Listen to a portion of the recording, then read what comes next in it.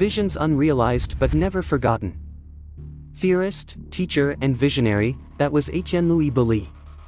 Born in 1728, Étienne stood at the crossroads of Baroque and modernism, but was far ahead of his time. His most famous design, the Cenotaph for Isaac Newton, was a tower of homage to science and nature. Undesigned, but immortal. Boullée argued that architecture should influence emotions. His work has inspired us for hundreds of years. From monumental libraries to religious shrines.